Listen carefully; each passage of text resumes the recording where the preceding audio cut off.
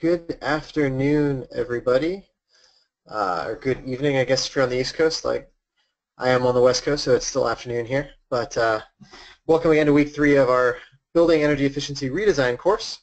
Um, my name is Rob Best. I wasn't one of the lecturers last week, but I was the first week, so you may remember me from that. And today we're going to be talking about whole building design and energy analysis. And specifically, we're going to be thinking about new buildings. So to give you a refresher on where we are, we started with an overview of the reasons for efficiency, the climate implications, the reasons, and how we use energy in buildings. Karen last week walked us through a great overview of the retrofit space and some of the work that she does in Chicago, thinking about how we address where buildings are wasting or using energy when they're in the existing stock, and then how we can improve those. So today we're going to start thinking about commercial or new, sorry, not necessarily commercial, but new buildings. We'll talk about residential buildings first, then commercial buildings. And then next week we're going to have Erin Lennox come lecture about some of the advanced materials and advanced designs that you can implement in new buildings that are pushing the envelope of sustainability. So first, I want to start by motivating the question about what exactly does a sustainable building look like.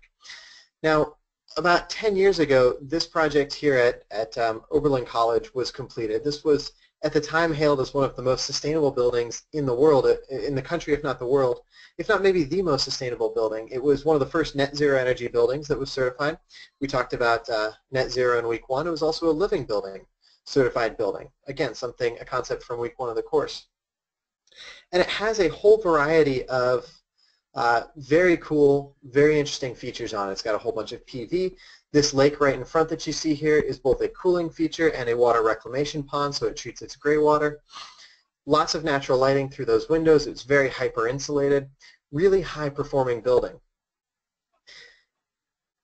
But is it really... So how did we get here, I guess is the question. It really is an excellent building. How did we get to something so comprehensive and something so well designed? Well, part of the answer starts from thinking about what sustainability actually means. So if we start with the definition of sustainability that was kind of the most canonical definition that we have in life cycle assessment and any sort of sustainability field, it goes back to a group called the Brundtland Commission, which was a UN Commission and UN report in 1987, where they called sustainability development that meets the needs of the present without compromising the ability of future generations to meet their needs. So what this means is that we need to think carefully about how we're going to use resources today so that we don't sacrifice the ability of all those who come after us to meet their own. If we go back to this building for a moment, this Oberlin College building, we think about how it's using resources. It's processing its own gray water. It's producing its own energy. It's able to reduce its energy consumption. All of these things are really meeting comfort criteria, needs of whoever's occupying this building, while also making sure that we're using those resources in the best possible way. But there's another aspect that the Oberlin building has yet to live up to. Not its fault. It's just the fact that it hasn't been around that long. And really, in the buildings world, when we think about sustainability, what that means is we want to make sure that whatever we design is built to last. There are wonderful examples of buildings that have been around for a very, very long time. Here we see 4. We see the Empire State Building. We see Notre Dame in Paris. We see some of the buildings in Varanasi in India along the most sacred section of the Ganges River, and we see some of the pueblos in New Mexico.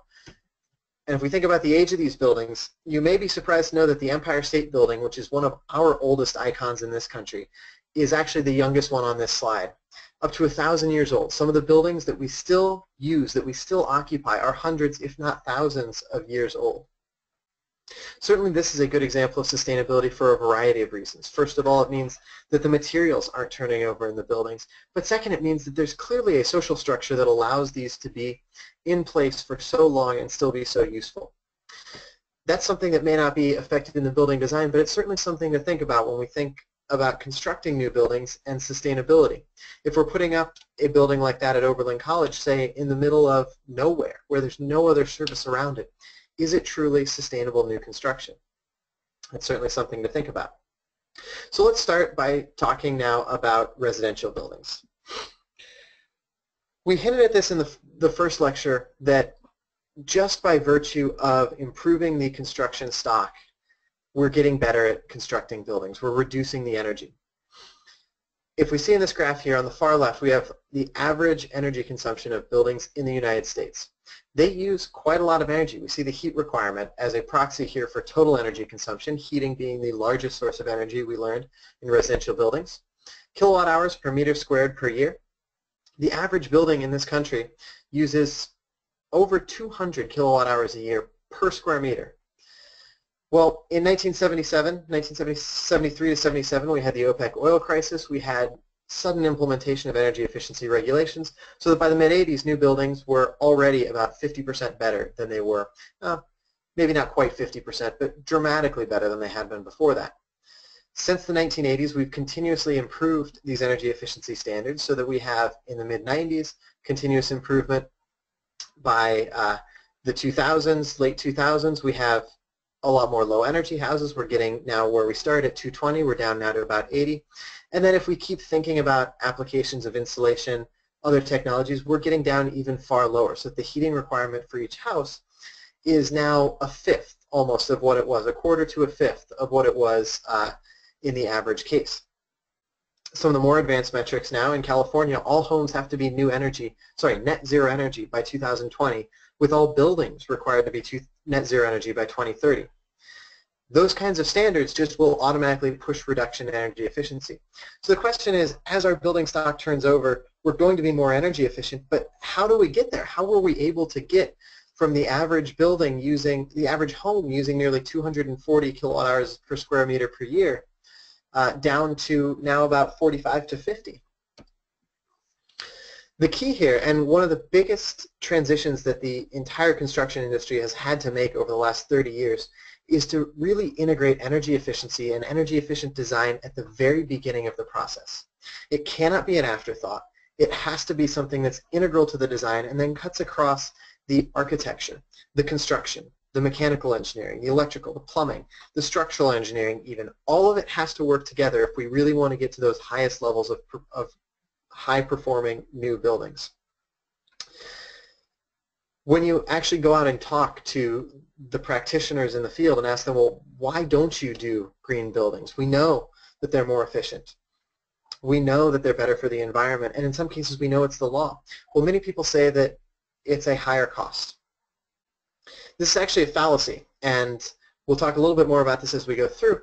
The fact that most owners think that green building costs more has been disproven multiple times, but the reason it still exists is because it's not integrated up front.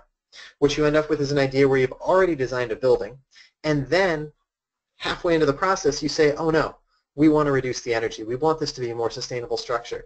At that point, changing the windows, changing the lights, involves a whole lot of re-engineering and therefore a higher cost of the project that we would have eliminated if we thought about it up front. If you ever hear Amory Lovin speak or read any of his works, he founded and runs the Rocky Mountain Institute.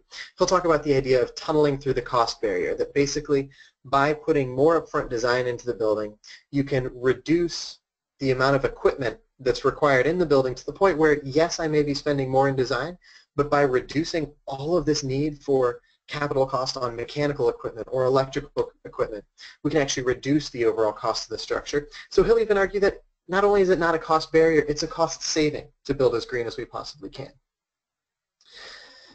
And if I haven't beaten this home enough, what this really means is that green has to be the goal from day one.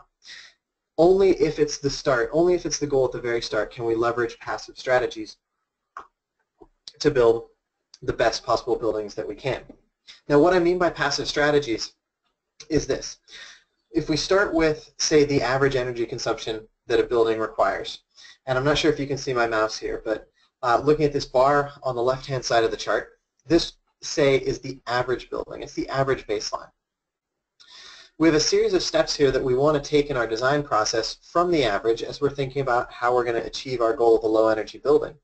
The first is that we want to actually reduce the load.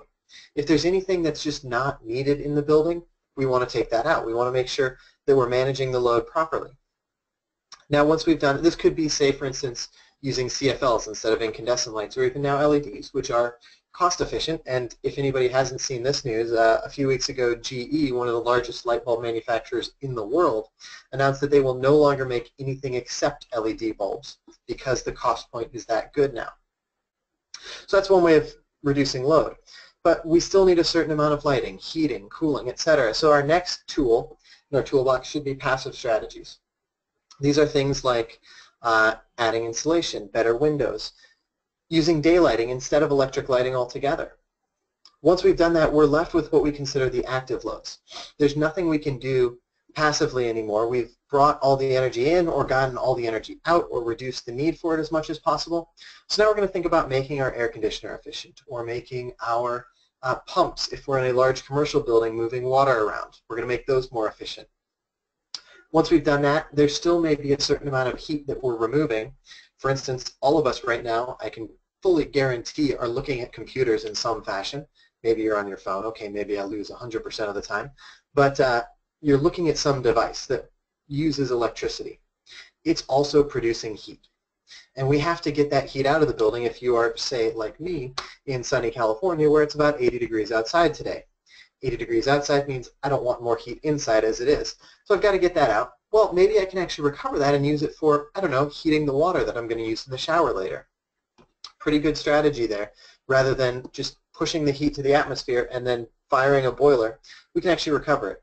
And then finally, we want to think about using on-site renewables or off-site renewables and other offsets to get ourselves from where we started down to a very low energy building or something that's actually generative on-site and therefore reducing our environmental footprint. So let's keep getting more concrete here. Let's talk about a series of design strategies that we actually want to go through when we think about this. Now this design pathway is valid whether you're talking about a residential building, commercial building, an industrial building, excuse me for a second, or any other type of structure that we might consider. Doesn't matter what the use is. The process is always the same. We want to first look at the orientation of the building. That's going to be orientation with the site, with environmental factors. Sometimes this is influenced heavily by social parameters rather than environmental, but we want to consider to the extent that we can the ability to orient with the environment. Second, we want to think about reducing the energy load. I talked a little bit about what that means. Then we're going to think about passive energy, efficient systems, recovery, and finally renewables. So we're following that same pathway, but instead we're going to start here with one that wasn't included in that previous chart, orientation.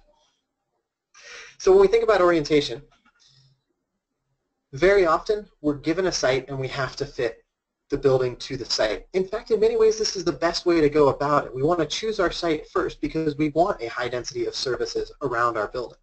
Again, if it's going to be truly sustainable, we want it to last. In order to make it last, what do I need? If I'm going to build a house, I want it to be near schools, near hospitals, near grocery stores. I don't want it, well, maybe I do want it in certain cases to be in the middle of the woods or be far from anything, but for the most part, we get a lot of benefit socially and environmentally from concentrating our development. So say we already have a site. We still may have some variables that we can play with within that site to make our building more energy efficient as quickly or as best as we possibly can. So the three things we're going to think about here are sun, wind, and terrain, and we'll walk through each of these in turn. And we want to think about them both environmentally, but also, especially if we're designing a house, we want to think about the social benefits that they incur. One thing that I will keep hitting over and over in this lecture is that when I talk about sustainable building design, I know we're talking specifically about energy in this course, but when we take a more holistic view of sustainability, we don't want it just to be about environment. We're going to make sure at the same time that we're going to save money, or at least not spend extra money, and that it's a place that people actually want to spend time. And that second one is so critical because, well, I grew up, for instance, in the suburbs of LA, and there are a lot of places in the suburbs of LA where they're bedroom communities. You go there to sleep, not really because you want to spend time there. So we want to make sure that our places are locations that we all want to actually inhabit. So some of our key tools here are going to be thinking about where the windows, the skylights, any overhangs, vegetation, roof coverings, and shading elements are, and how the overall massing and structure of the building can rotate or move within our site to take advantage of different environmental variables. Now, as I go through this, I do want to reiterate, if you have any questions, feel free to just send those over the chat box, raise your hand, or get my attention some other way. I'm happy to answer questions as we go, rather than waiting all till the end. So let's start with orientation towards the sun. Something we all learn in elementary school, the sun rises in the east, sets in the west. something that we don't necessarily think about is, what does that actually mean if you are living in a house? From a very personal and behavioral perspective, there are really three or four different characteristics of sunlight that we really try and take advantage of. First, sunlight from the east has a much softer quality than sunlight from the west. There's actually more of the blue spectrum light that exists in the morning than in the later afternoon, when the light tends to be more in the red-orange spectrum. It has some interesting effects on perception, and this has been tested in laboratories. There's a great experimental facility at Berkeley that does a ton of testing of environmental variables on humans and buildings, and they've shown that there's a lot. There is an evolved response essentially to wakefulness for that bluish spectrum that we experience in the morning. This is a function of environmental variables, the way the sunlight comes through the atmosphere in the morning at the angle that it does, as opposed to later in the afternoon. So we may want to take advantage of how we orient, say, bedrooms in the house for those two different types of light. The other thing is, of course, the sun also brings with it heat. So in the morning, when the air is typically cooler, sun that comes in directly is not going to bring with it as much heat. It will have lost a lot of that through heating up the air before it actually penetrates the structure. The wall itself will also be cooler, so that's not as transferred into the environment, the interior environment. By contrast, direct sun in the west in the late afternoon will bring with it a fair amount of heat because, again, the atmosphere has been heated up, so those rays are not losing as much energy coming through and into the wall. The wall has also been heated up by the ambient temperature, meaning that a lot more of that direct radiation is transferred inside. So we want to think about how we're going to orient spaces to take advantage of that. Here you see we have the garage on the west wing, meaning that that heat now has an extra barrier before it gets into the comfortable conditioned space. If we're in the northern hemisphere, we also want to think about the fact that any southern-facing orientation will have sun all day. Throughout the entirety of the year, if you live in the northern hemisphere, the sun will be skewed towards the southern portion of the sky, more so the further north you move. So that's where you're going to get your greater exposure and greater daylighting capability. On the north, you're going to get much softer light. You're going to get much more reflected, even distributed ambient lighting, and so we can take advantage of that in different ways to create different environments. Now that also means we're going to get a lot more heat coming in from the sun, so how we manage that is something else that we want to consider. As we think about orientation with the sun, of course the last thing that we need, one of the things we need to consider is rooftop solar. If we're going to have any sort of on-site generation, again, being in the north, you want to take advantage of that sun by orienting your panels towards the south. Increasingly, we're seeing economically competitive rates for rooftop solar and new financial models, say from SolarCity, Sunrun, Vivint, and other similar providers as to how we can make these pervasive in the entire residential market. Feed-in tariffs, power purchase agreements, lease-to-own models, all of these are things that we're seeing.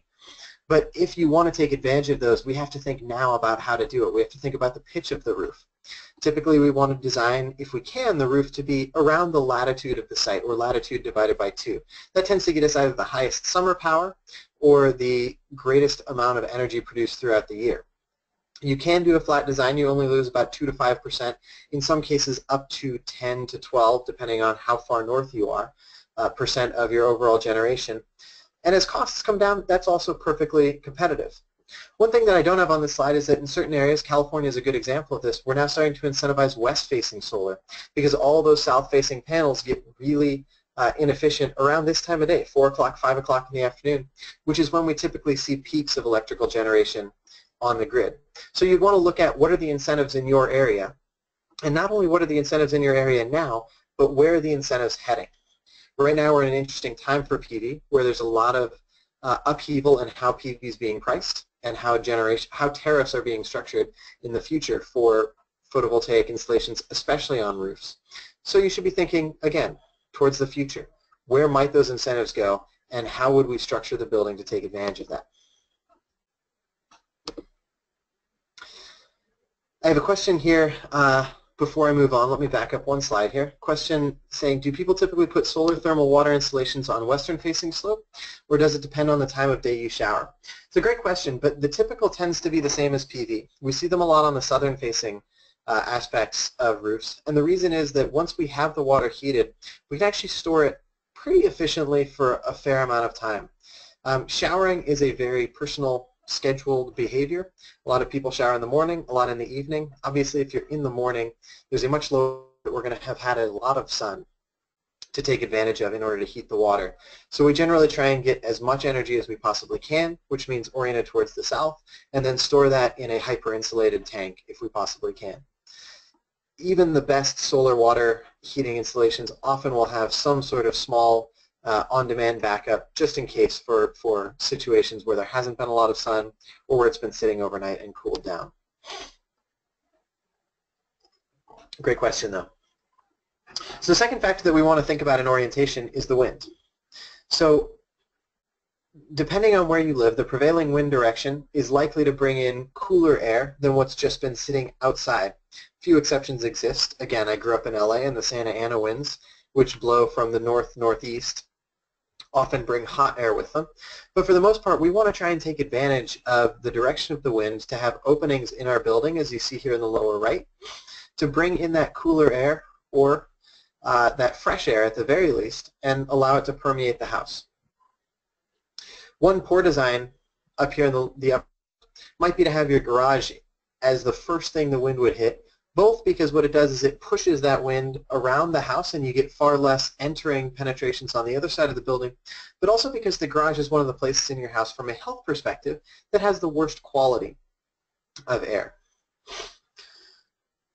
So we wouldn't necessarily want to bring the air inside the garage, pick up VOCs, other pollutants that have been accumulating there, say the exhaust from your car, open paint cans, etc., and then pull that into the living spaces. We would much rather have the fresh air from the wind enter directly into the house itself or into whatever our building is, and then as its final destination flow through areas that may have higher accumulation of indoor pollutants. One thing to be considerate of, though, is we haven't shown what the site of this building is. Say there was a freeway running right here on the predominant wind direction. Maybe we would want to rethink how we orient with the wind or how we filter or bring air into the building. So again, site variables may matter. Now in both cases, these are very conceptual things that I've shown. So how do we actually think about them analytically? One tool on the solar aspect that we use is called the sun path diagram, and this can be created for any location. In fact, they're published for a lot of locations already globally, so you can look up and see what the one closest to you is. But what this tells us is what the angle of the sun is relative to the center here, the dot, where it is in the sky at every hour of the year. So you see lines here that are created for June 21st, May 21st, April, March, February, January, and December. And then you see hour lines across in the transverse direction. So what this will tell us is that we can look at if we're standing here at the center, any hour of the year, we can see where the sun is in the sky. This one here you can see is for Rotterdam, which is in the northern hemisphere. It's pretty far north as well. And so we can see where would the sun be in the sky at what time. It gives you an idea that here in Rotterdam, on the shortest day of the year, the sun doesn't rise till after 8 in the morning and sets before 4. But in the summer, we've got a whole lot more sun that we can take advantage of. So now we could think about how much sun we might be able to expect to get on our property and how to orient to take the greatest advantage of that, depending on what season and hour is most important for our panels. The other thing a sun path diagram will help us with is how we can expect the sun to enter the building. So I mentioned before that especially if we're in the north and we're thinking about exposure to sun from a southern aspect all day, we might not want the sun to be in our building all the time, especially perhaps in the summer when it's already warm.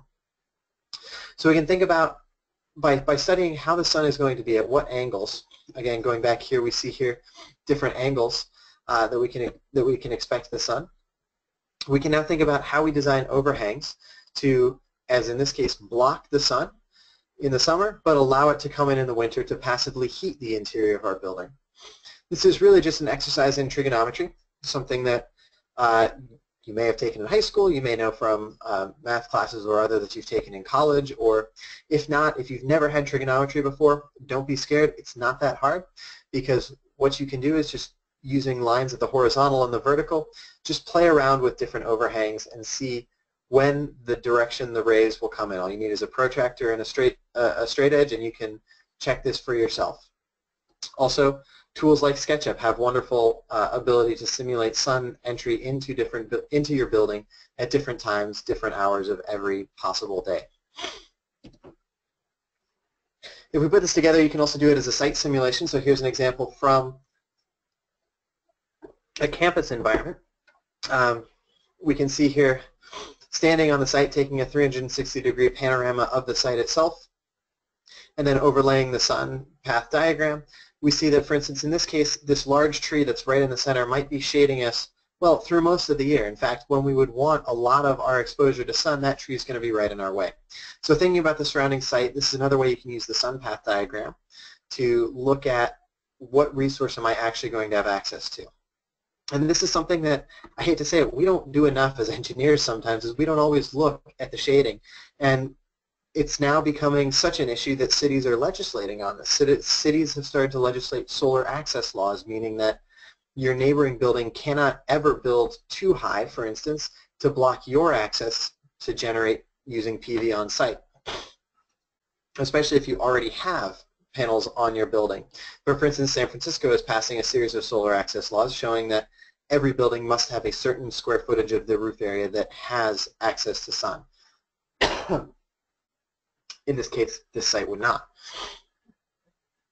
Now let's shift back to wind for a second. The tool that we use in wind assessment is called a windrose. The windrose that you see here is one that I've just found from the USDA. They publish a lot of windroses. There are also tools, one of my favorites is called Climate Consultant, that for a given location will create the windrose for you. Now what the windrose tells us is two things. One is the directionality of the wind. So you can see here this is arranged like a compass. We've got west, north, east, and south. It tells us so it tells us by the number and the magnitude of the bars coming off, radiating from the center, the direction that the wind is blowing from.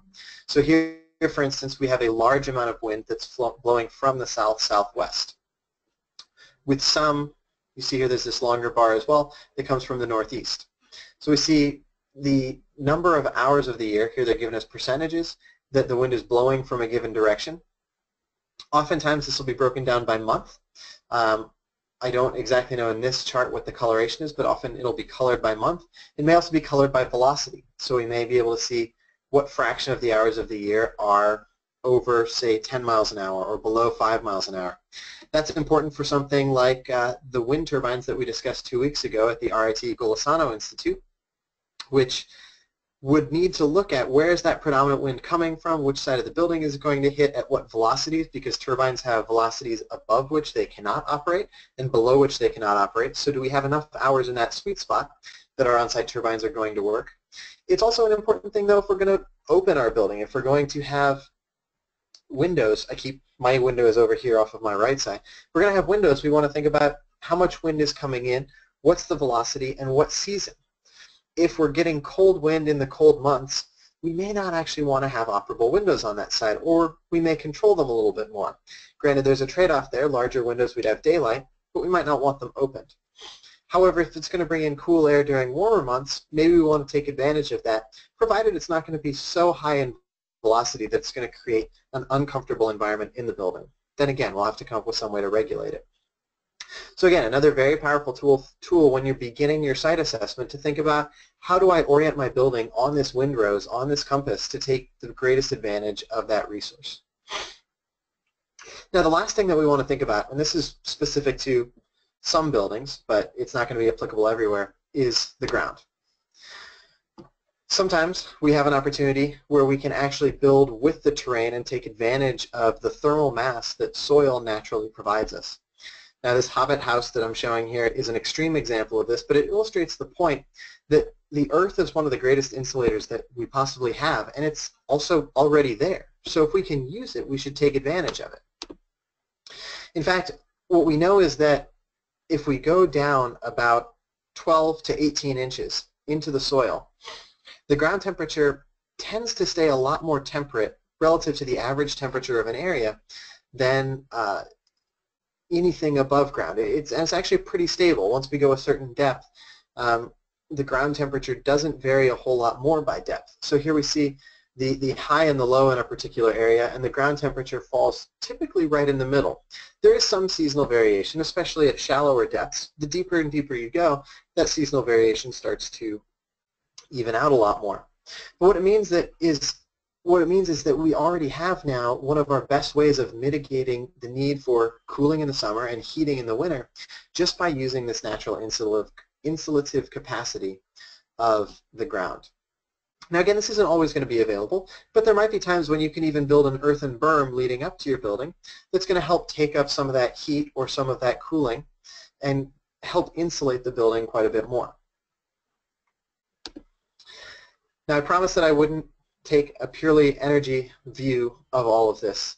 I do want to stress and spend a little bit of time talking about how we now design orientation in a very social or architectural way. My background is not as an architect or a practicing architect, but I've done quite a number of projects where I've worked with architects, and so this is all insight based on those experiences.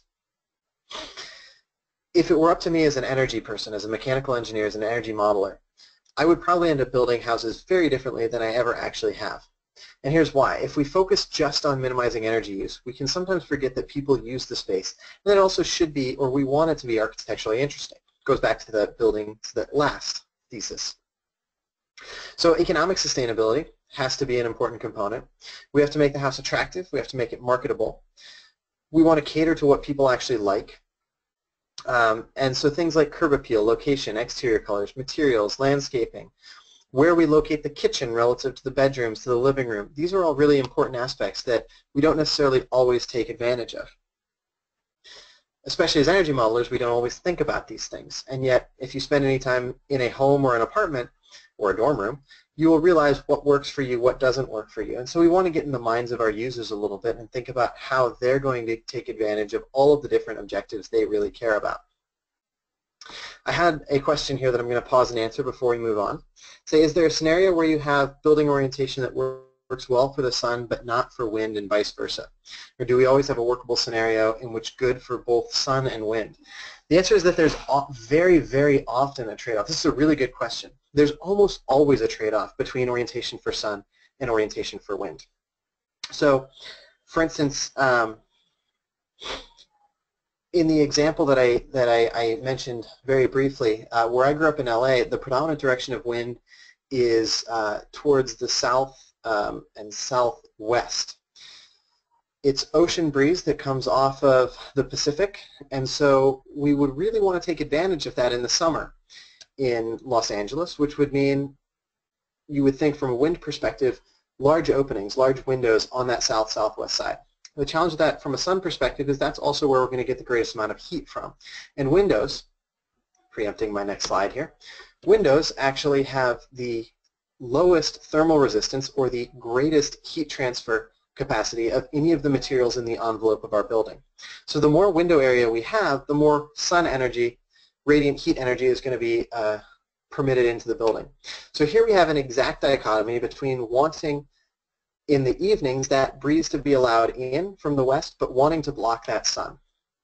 These are things that we have to wrestle with as designers, and using energy modeling tools like eQuest, which you'll get to play with in your assignment this week a little bit, can help us understand those. These multi-physics simulations look at radiant energy, they look at convective heat transfer, they look at wind flows and natural ventilation if you want to take advantage of that.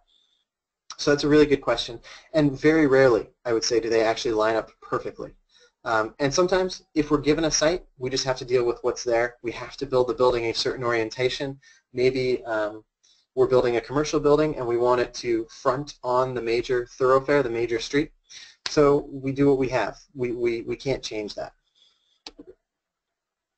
So now, to get into some of the engineering principles that matter when we think about no longer orientation, but now the passive mechanisms of the building, the first is we want to think about how heat comes into the structure. We talked about heat through the sun, and that's part of the orientation challenge, but now that no matter where we build, heat is going to come through our windows and walls, how do we help prevent that? How do we passively stop the heat from getting in, allow it in when we want it, or protect and keep in whatever heat we may have generated during really cold months in, say, Rotterdam or Rochester, where I know many of you are also from? If you've ever taken heat transfer, You'll recognize this diagram that I'm showing here, but what this is a composite surface. In this case, it's a window. But it shows that we have one temperature inside, one temperature outside the building, and we have three different materials, each with its own thermal resistance, its own, basically, it's like an electrical resistance, but for heat, that prevents the temperature, the warmth from escaping from the hot side to the cool side, or vice versa if we want to keep the cool in. Typical stud frame walls, which is what you make residential construction out of, have an insulation of about R11. This uses either an air gap in the middle or a very minimal insulation. Usually R11 is the minimum that's required by code, so it will have some insulation but not a lot. Advanced wall constructions, there's a solution called structural insulated panel systems, which have a full 4 to 6 inch foam, can be R30. Sometimes we'll see roofs up to R60. And an R value, by the way, is the inverse of the heat transfer coefficient. So if you're familiar with U values instead of R values, R is just the inverse of a U value. U values tend to be measured in watts per meter Kelvin, so an R value is in meter Kelvin per watt. It's just what we tend to use in the construction industry. Now compare that R11 at the worst wall, R30 at a good wall to windows. Even the very best windows, and these are incredibly expensive, are R10. Most common are R1 or below on old buildings. On new buildings, somewhere around R2 or R3. Maybe up to R5 if you have a double glazed window with a really well-constructed frame. As an example here, polystyrene, what I mentioned is very common foam core for those advanced wall systems, 35 cents a square foot. These really high-performing triple-pane windows, $30 a square foot. And that's compared to $10 for a single-pane window. I mean, I know we're paying for the glass, but here, because we have to have a very, very thick construction, it's not just glass, it's 2 thin panes of glass with 3 different chambers, essentially inside, or sorry, 3 panes of glass, 2 different chambers, sometimes more if we have intermediate film materials that just create multiple barriers for that heat to pass through. So we want to think about the cost as well as the R value, and this is where modeling can help us. If we think about windows from a visual perspective, we want to look at the glare that windows might actually create, or how they allow light in the space. This is one of the ways that we can balance how much window should we have for a light perspective versus a thermal perspective. This is showing a simulation that we did for a house that I helped build, where we have the major living space, and we're looking at how are these north-facing windows on the upper side, these are called clear-story windows on the left side here, how are those upper-story windows allowing a very even light into the space compared with our south-facing windows, which are going to allow a much more direct light in. By balancing this now with the energy modeling results, we can make decisions about, are these good to have large openings, or should we be reducing the window area? In this case, we have a pretty even lighting across the surface, so this was a fairly good design. Part of the reason we're not seeing too much glare off these southern windows, you may or may not be able to see it, is there's a large overhang on the southern side. Another passive strategy that we can take advantage of is thermal mass. So just like we have resistances in our walls and our windows, using the electrical analogy again, we can have what's essentially a capacitance in our thermal mass. What this means is that the radiant heat that comes in as sunlight, either to the exterior wall or into the building, can be absorbed by something with a very high specific heat. So water, for example, has a very high specific heat. Concrete, rock, these are other things that can absorb a lot of energy.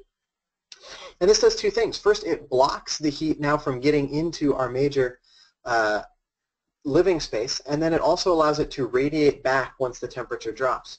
So looking at this bottom chart, what we see here is if we have an annual temperature range that goes from, say, 5 or 25 to 25 to 40 degrees Celsius, with thermal mass in the way, we're absorbing a lot of that during the day when it starts to heat up, and then releasing it at night. The most common way that this is done is with concrete blocks. This is often known as a trome wall. You can also use water encased in bricks or other vessels. Stone is an architecturally attractive one. And then there's some really new materials that use either wax or a sort of gel polymer. DuPont makes one called Energain, but there are several others that have hit the markets in the last few years, some with natural waxes. DuPont's is with a material that they have constructed themselves. The advantage of these polymer matrices is that whereas stone and concrete have to be thick, even water you need a lot of it, These take advantage of the fact that the material encased in a very narrow, maybe about a 1/4 inch to a 1/2 inch at most, matrix actually will melt at the right temperature, or will transition from a pure solid into a more gel-like material. So it's using the heat of I forget the exact term all of a sudden. My brain has gone blank on me. But it's using the added heat that's taken up in that phase change in order to provide a thermal mass. The other thing that we want to think about when we talk about materials is reflectivity. Going back to our passive strategies here, one of the things we may want to do is just keep the radiation out. Rather than absorbing it and releasing it, in some cases, a desert for instance, just too much radiation is going to be impinging on the surface for us to manage. So we can use high reflectivity materials to keep the radiation from the sun from even getting into our building. Bright color roofs, you'll hear a lot of, if you go to a trade show, cool roofs. These tend to be white materials or very light colored materials that reflect the sun especially well. Special coatings, again, paints that you can get or other metallic type of materials. Even certain novel materials really help prevent the heat getting in or escaping. You can do the same thing on the inside of your building if you're in a colder environment, so that heat that rises is reflected back and stays in the building. And then the last tool that we may have in our sort of materials arsenal is the earth itself. I already talked about soil, but trees and plants can help shade and cool just through transpiration. Trees have been shown and plants have been shown to reduce the ambient temperature around the building by several degrees. So what that means is that as the water vapor is coming off of the plants, it's absorbing the heat before it even has a chance to reach the building. And by keeping that environment around your building even cooler, then there's a far less amount of heat that you have to deal with inside the building. Water features as well. Las Vegas, the Bellagio fountain, is known to reduce the ambient temperature around it by up to 5 degrees in the middle of summer, potentially more. The challenge there, of course, is should we be building a water feature in Las Vegas in the first place, given that they don't have much water? That discussion we'll reserve for another time, but it's something from an energetic perspective to consider. Karen showed you quite a few diagrams like this last week, but my point here is think about where the heat is moving, think about where it's coming from, and Karen talked a lot about that, so I'm not going to go deep into this, but it's important even in new buildings to remember that heat is going to rise, it's going to want to get out through areas that we have openings, through where we have windows, and how should we manage those roof spaces, those attic spaces, so that the heat either is productively reused or doesn't then say heat the cool air that's coming from our air conditioner before it enters our space. That's actually a common mistake that was done in a lot of homes over the last 50 years, that you would run the cold air duct in the attic where it gets the hottest. Well, all I've done is heat the cold air that I wanted to cool the space with, and I didn't really do that much. Karen talked about infiltration. Again, something we really have to think about in new buildings. You want to seal every joint as you build it. And then humidity as well. Humidity is the hardest thing to deal with, and if you don't deal with it up front through using desiccation or keeping the humid air out of the building, it's much harder to deal with once it's in the building itself. Just a reminder, Karen talked about blower door tests for infiltration last week. We do them on new construction as well. We're really trying to get 0.3 air changes per hour as an average. We really want to be as small as possible on infiltration, typically with new buildings, so that we control a lot more of when we're bringing air in, when air is coming out, and what we're doing to heat and cool it in advance.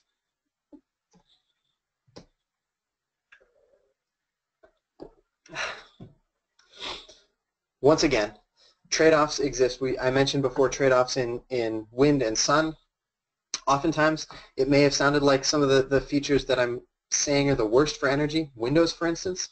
Well, they're the ones that we and architects like the best. So we got to think about how are we going to very carefully manage these.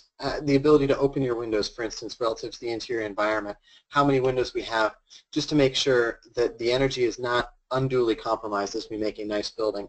But again, trade-offs are a part of they're part of the game here. So I've spent most of this lecture now talking about passive systems.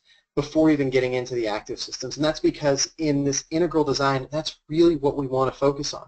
Once we get in the active systems, there's a lot less that we have in our toolbox to play with.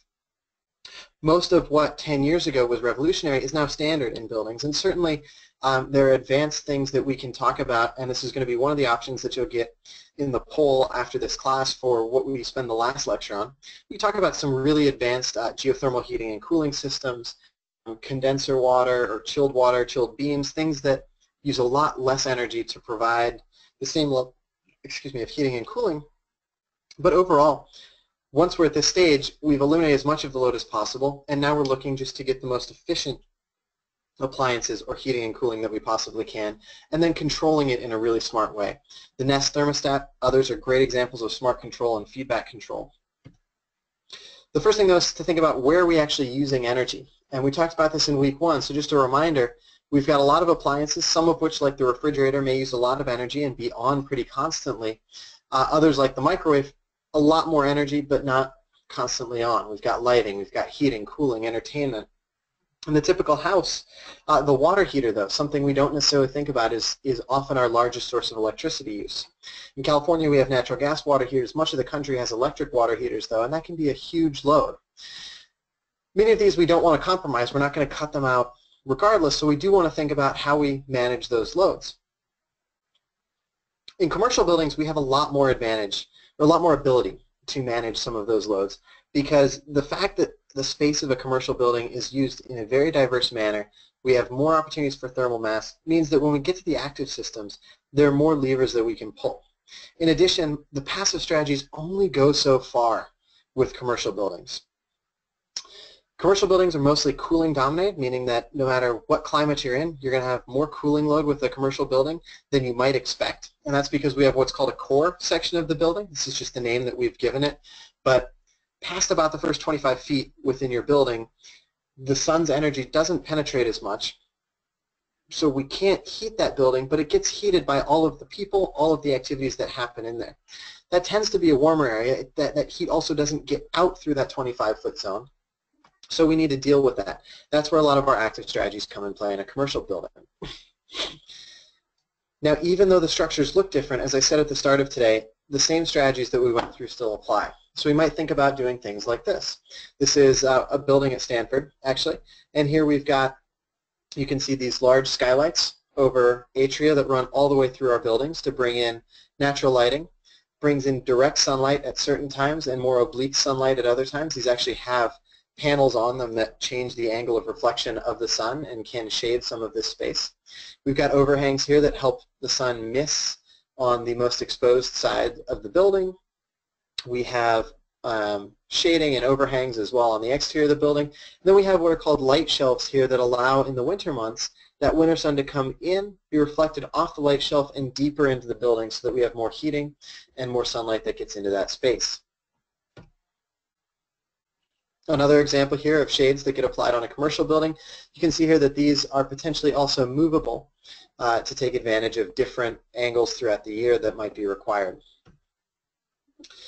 In this particular building that I showed before, this is the interior of it. We can apply thermal mass in the commercial building. This is a concrete floor, an exposed concrete floor that takes in that heat and releases it back overnight so that it reduces the heating and cooling loads in the building. Now this is also known as an active chilled floor because there are pipes embedded in this concrete that will bring the heat that comes in through that 25-foot zone, circulated into the interior of the building to heat that concrete as well. So we're getting over that fact that the fact of that edge zone, the perimeter zone, and the core zone by taking the heat that comes in, circulating it actively into the core of the building, but with far less energy than it would take just to heat that directly with a boiler, and then continuously doing that loop so that at night we can radiate that back. In commercial buildings or in residential buildings, now that we've gotten to the active strategies, one of the things that we want to think about is how do we use less energy? And one of the technologies that's really gotten a lot more play recently are heat pumps. Heat pumps are a thermodynamic, basically they're a reverse refrigerator. They take heat and they move it through a fluid that evaporates and condenses very efficiently from a place where we want it hotter to a place where we want it colder, or vice versa. Heat recovery, I mentioned at the beginning. Once we have heated or cooled our resource, before we just blow it out of the building, which is often what we do, especially in a commercial building, we may have one part of the building that's heating, one part that needs cooling. So we're going to take the heat from that part that wants to be cooled. We're going to just move it into the part that wants to be hot, rather than in an older setting, we would have taken it from the cooled part of the building, thrown it into the atmosphere, and then fired a boiler to heat the part of the building that needed warmth. And then the final thing that we can do is we waste a lot of energy heating to 100, 120, 160 degrees Fahrenheit for water or air that comes into our buildings to heat the space, and cooling water, on the other hand, to 34 or 42 degrees Fahrenheit. So if we moderate those temperatures, we can bring it to more of an intermediate range, 60 to 85, and that allows us to use less energy, waste less energy by moving that around, and still affect the same sort of heating and cooling.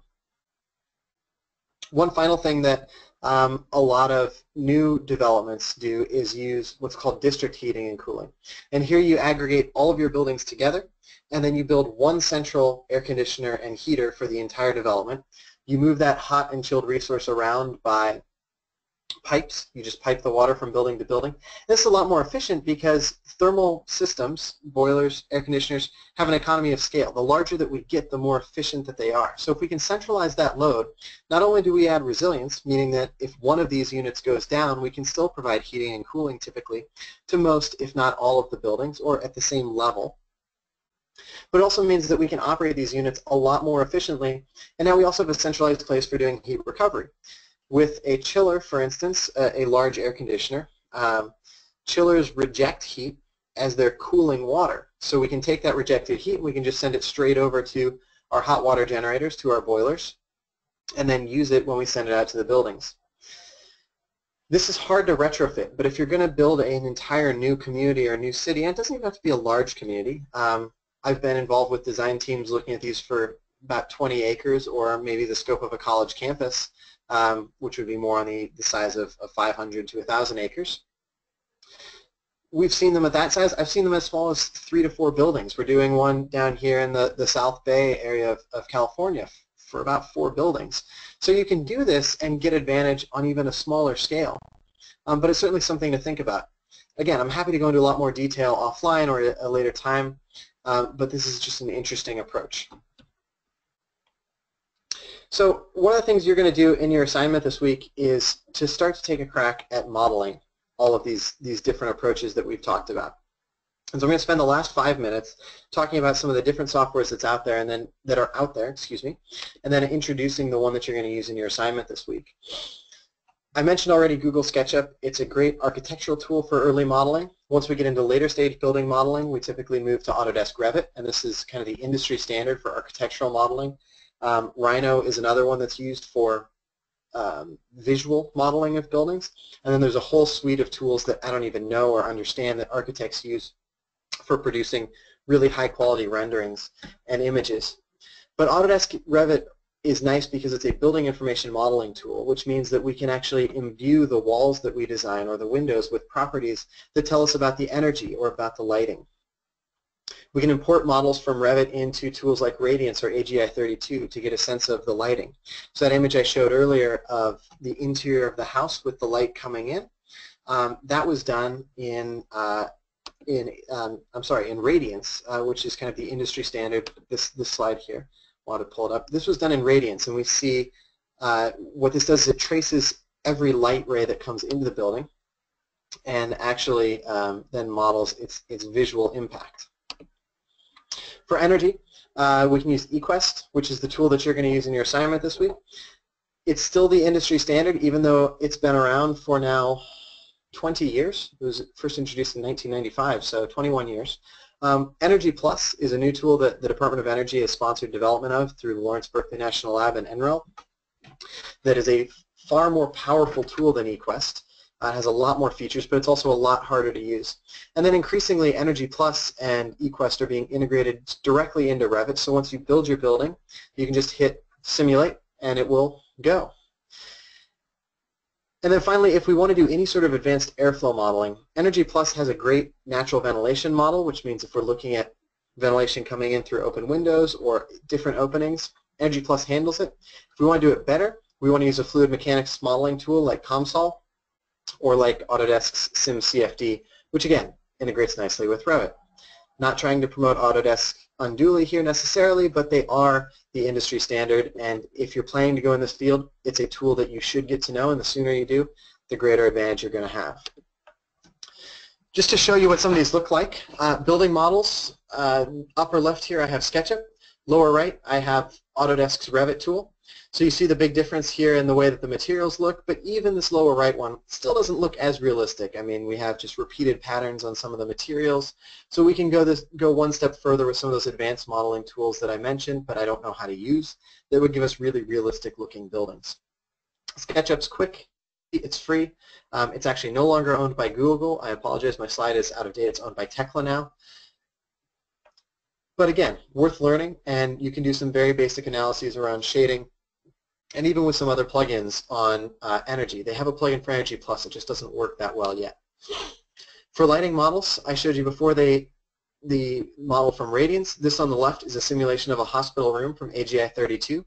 It's also a ray trace program, meaning that it will look at here this window, say in the background, and these light fixtures in red above. Look at where the light is being cast around the room. In this case, these are fixtures that direct the light upwards, so you see a high concentration on the ceiling.